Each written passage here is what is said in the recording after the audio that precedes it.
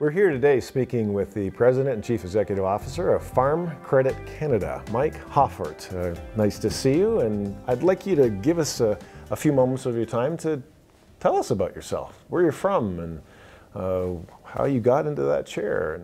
Been with Farm Credit Canada for 26 years, and before that, though, born and raised in Saskatchewan, small town, Turtleford, Saskatchewan. My father was district agriculturist up there.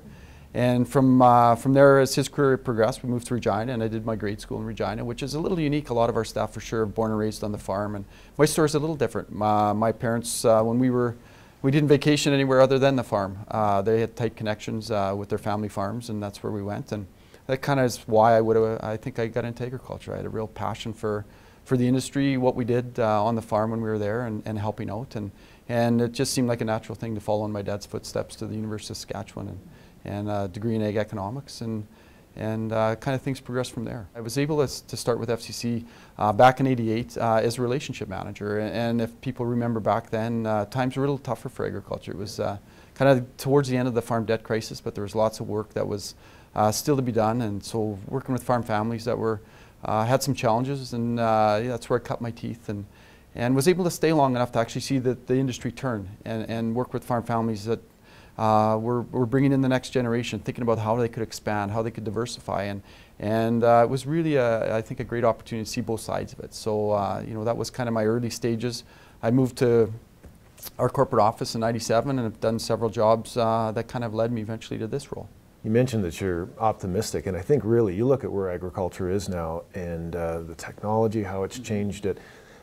You don't really have to look too hard to be fairly optimistic and see possibilities. What do you see that the possibilities are in the future, and how will we get there? There's lots of conversations around the key macro drivers. So bigger populations with more wealth, and that's going to drive, you know, demand for food. And the other side of that picture is that there's very few countries that can produce more food than they're going to consume, and Canada's one of those ones that I think is really well positioned. We grow abundance, we have quality, we've got the safest food, I would say, of anywhere in the world. And we're also great stewards of our industry in terms of the land and how we, you know, the husbandry of our livestock. And so all of those things, I think, add up to great opportunities for us to kind of build upon where we're at, and to, you know, how can we feed that 9 billion people that are going to be here in 2050, and what might we want to do for our industry in terms of evolving it to make sure that it's as effective, you know, in accomplishing that as it can be. You're a man of vision, as I understand.